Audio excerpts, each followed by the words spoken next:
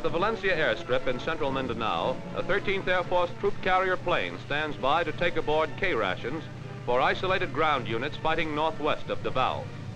Cut off by rain-soaked, impassable dirt roads, the ground troops are kept moving forward by Jungle Air Force delivery of ammunition, food, medical supplies, and engineering equipment.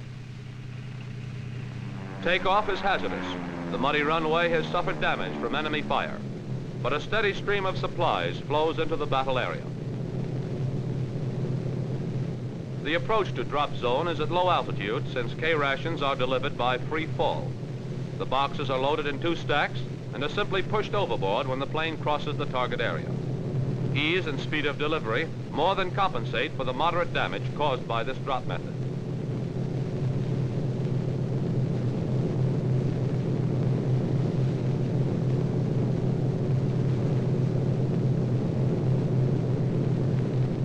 Parapacks are used for more fragile equipment. The effectiveness group is indicated by 13th Air Force statistics of operations in the Philippines, 13 million pounds delivered.